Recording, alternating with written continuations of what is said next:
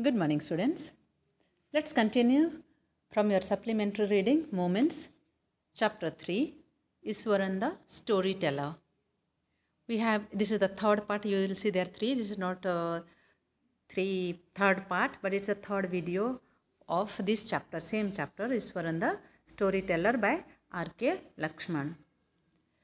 The other day we had stopped on page number 16, where Mahendra scolds Iswaran because he starts telling the story of this particular woman holding fetus in its arms, and only about this he was frightened, and Mahendra tries to convince him that it is not true. There are no ghosts. However, heart to heart he is frightened from that day onwards. When he heard this story, this particular story, that Iswaran, Mahendra also started getting frightened. In the introduction I had told you that all of us, heart to heart, there is a fear of devils, of ghosts or evil spirit. Though some of us we don't express, but deep down it is there. And in the where we have stopped it on page number 16, you see the last. From that day on, Mahendra, for all his brave talk, went to bed with a certain unease. Unease means not comfortable, uncomfortable, feeling something uneasiness. Every night he peered into the darkness. Peered means peeped into the darkness outside through the window next to his bed. He was just looking outside, trying to make sure that there was no movement of dark shapes in the vicinity, in that locality. Locality, there is no dark shapes. But he could only see the sea of darkness with the twinkling lights of the factory miles away. He couldn't see anything except that there was some light twinkling, some shining light coming from the factory miles away, from far. Because little light was coming, only that much. He couldn't see anything. Hope you have got the pencil. Page number 17, you see the second paragraph. He had always liked to admire the milk-white landscape on full moon nights, but after hearing Iswaran's story of the female ghost, he avoided looking out of his window altogether when the moon was full. Because you remember, Iswaran has told that this appeared during the full moon. This the skeleton of a woman holding a fetus in its arms with the matted hair, with this like a skeleton. And so Iswaran, though he was admirer of landscape on full moon night, that means during the full moon night, Mahendra would look always outside of his window and admire the landscape. You know, dear children, when you are in the village or the rural areas, in the city you don't enjoy this full moon night. But then in the villages, when there is a full moon night, everywhere silence, you will experience such a divine presence. Something very, unexplainable. It's very beautiful, and he used to always look through the window this full moon night, and he would enjoy. But after hearing this Iswaran story of this female ghost, altogether he avoided looking outside his window. Okay, he did not even look outside the window on the full moon night, because Iswaran has told him that on full moon night this ghost appears. Okay. One night, Mahendra was woken up from his sleep by a low moan close to his window. Low moan means cry. Moan is to cry. Okay. Somebody will cry out of pain. That is called moaning. M-O-N-E. Okay. That moan close to his window. Okay. Moaning here you have got here. Okay. Moan. Moan is to cry out of pain, because of the pain, from his window. And he got up. He was sleeping, but then he got up. At first he put it down to a cat prowling around for mice. Prowling means, what is the meaning of prowling? That means searching or looking for a prey of the cat. Cat was making noise, just looking for a mice. This is what he thought. But the sound was too guttural for a cat. He resisted the curiosity to look out, lest he should behold a sight which would stop his heart. But the wailing became louder and less feline. He could not resist the temptation any more. Lowering himself to the level of the windowsill, he looked out at the white sheet of moonlight outside. There, not too far away, was a dark, cloudy form clutching a bundle. Mahendra broke into a cold sweat and fell back on the pillow, panting. As he gradually recovered from the ghastly experience, he began to reason with himself and finally concluded that it must have been some sort of autosuggestion, some trick that his subconscious had played on him. You understood what it is, my dear students? You know, uh, one night Mahendra was sleeping and he was woken up by a low moan close to his window. Somebody is crying, some crying out of pain close to the window. First he thought probably it was a cat just looking for a mice, but the sound was too guttural. Where it is, the sound was too guttural. You see here, guttural. Too guttural means it would be something. It is not possible that a cat would make such a sound coming from the throat, So too deep moaning, this crying. So it cannot be a cat. And therefore, what he did? First of all, he resisted. That means he stopped. No need to be curious to see what is there. Okay. So he thought he will not look outside to find out what it was, because if he sees outside, if something like what Iswaran has explained, if he sees, then his heart might stop, you see, with the fear. But this wailing became louder and less feline. Feline means what? But the feline means like a cat, because first he thought it's a cat sound, you see. But he thought he will look, first he thought he will look outside the window, but afterwards he thought if he sees something, it would stop his heart. And so he did not look outside, but then wailing became louder. Wailing means, this word has come earlier also. Wailing means crying. This crying became louder and less feline, louder, more and more louder, and less feline, less like cat-like. First he thought it was a cat sound, but now it was louder and louder, and it was not like cat. Okay, not the sound of cat. And so he could not resist the temptation anymore. He could not hold on, could not resist, could not hold on for himself this temptation to look outside. First he controlled, but then now he could no longer, he could control himself. And so he looked outside. What he did? He peeped through the window sill, and he could see the white sheet of moonlight outside, everywhere white, so clear, so bright moonlight. And not far away from his window, he could see a dark, cloudy form, something darkness, and something from clutching a bundle. Clutching means to holding tight. Something is catching one bundle, like, in the darkness. Against all light, so bright, there is something dark form, cloudy form. Mahendra now, he started sweating, cold sweat, and he fell back on the pillow, panting. Panting means breathless, panting, started breathing very fast, and slowly, gradually recovered. Gradually, he slowly he recovered from the ghastly experience, some ghost experience, ghastly experience he had. And so he started to reason out with himself, and he concluded that it must have been some sort of autosuggestion. Some autosuggestion meaning his imagination. This is what he thought. It would have been his own imagination. And then what he did? Some trick that his subconscious has played on him. Subconscious means something without conscious, unknowingly, subconscious, you see. Subconscious has played on him. It is something of his own imagination. This is what he thought. Okay. Next paragraph, the last paragraph. By the time he had got up in the morning, had a bath, and come out to have his breakfast, the horror of the previous night had faded from his memory. Iswaran greeted him at the door with his lunch packet and his bag. Just as Mahendra was stepping out, Iswaran grinned and said, "Sir, remember the other day when I was telling you about the female ghost with a fetus in its arms? You were so angry with me for imagining things. Well, you saw her yourself last night. I came running, hearing the sound of moaning that was coming from your room." You see, you understood what has happened here, my dear students? You see, Mahendra's his usual timing was what? In the morning he would have bath, have breakfast, and then he would go to the for his job. And Iswaran would come with a tiffin, for the lunch, and then after that, you see, the horror of the previous night had faded from his memory. Horror, something horrible, horror story, okay, something very dangerous story. This is horror.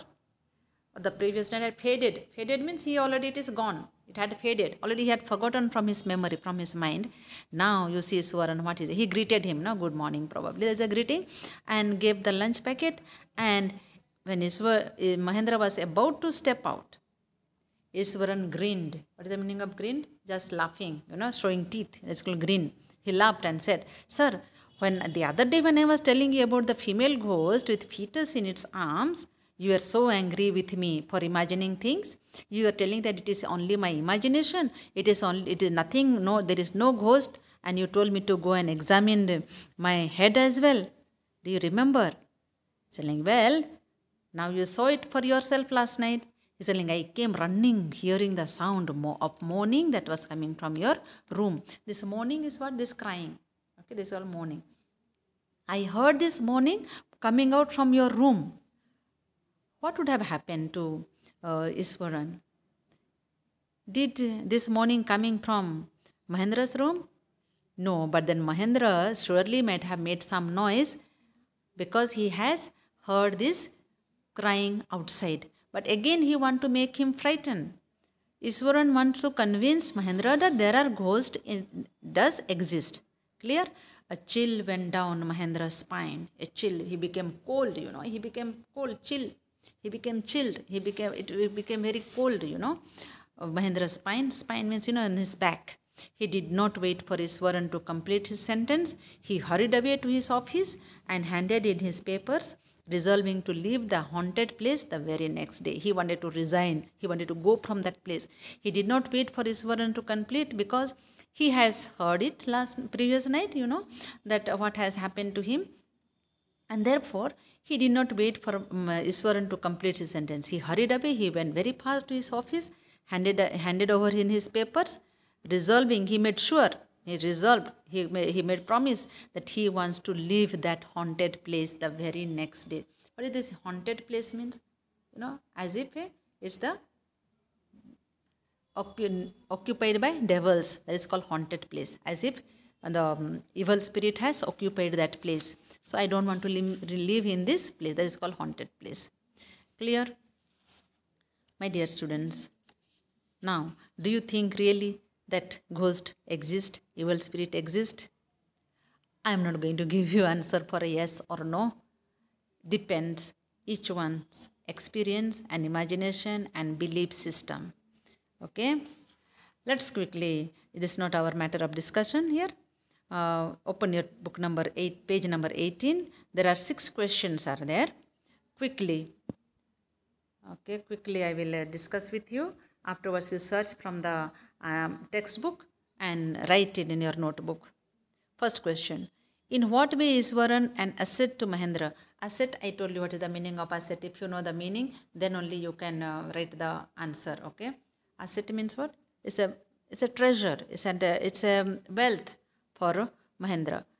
Answer would be, you will find this answer in your textbook also on the page number 13. Yes, page number 13, you will see first paragraph, you will find. Mahendra was an obedient person. He was Mahendra's cook. He was very caring and hardworking. He did all the jobs such as cooking meal, washing clothes, and chatting with Mahendra at night. He obeyed his master with full dedication. So he was an asset to Mahendra. He never complained. He could adjust with any odd situation. Second question. How does Iswaran describe the uprooted tree on the highway? What effect does he want to create in his listeners?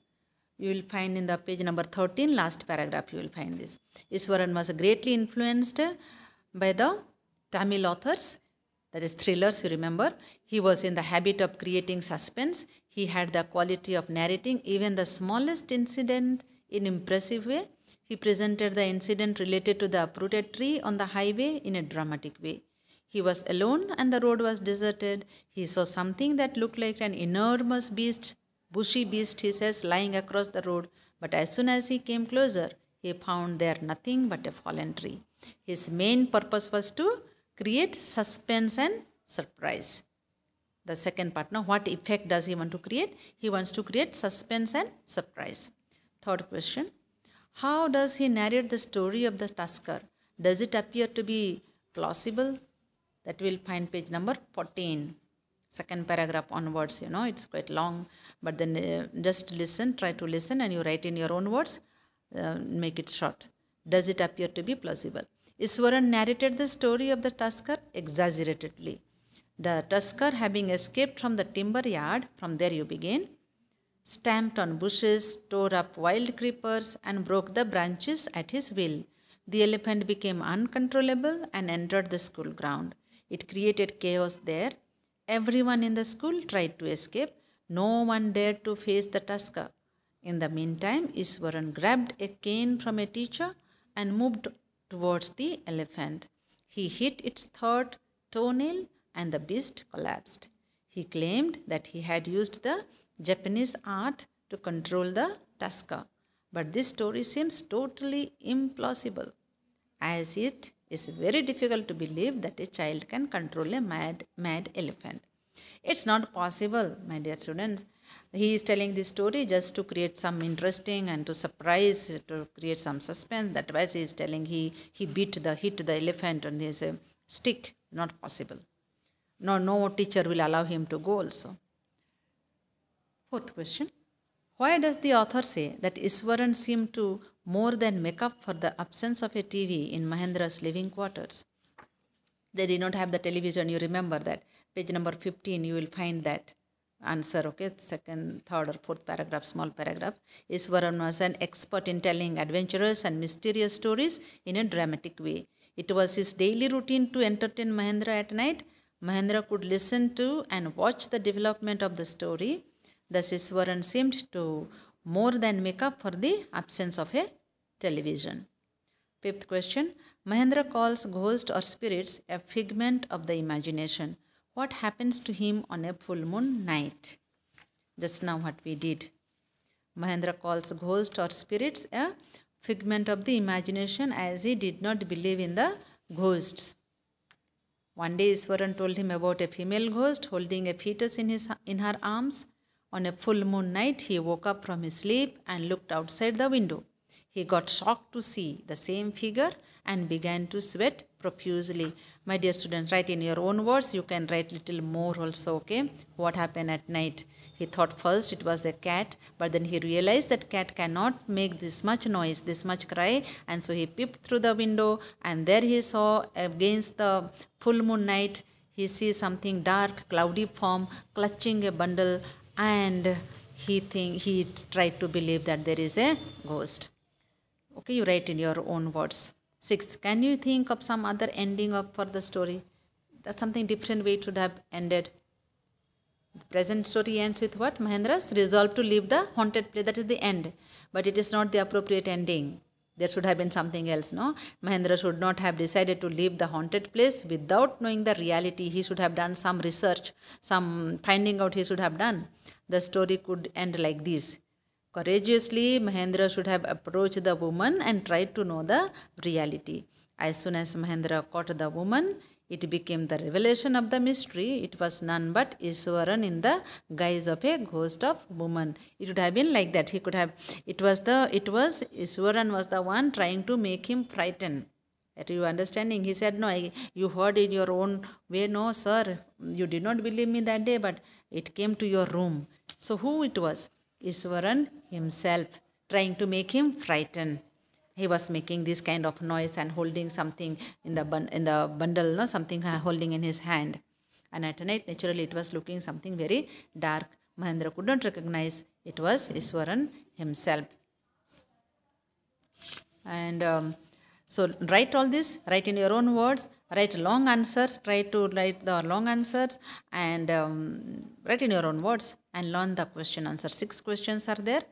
Only from your supplementary reading, no extra questions will be asked. Only what is there behind the lesson, Each after the end of each lesson, whatever questions are there, that much you study.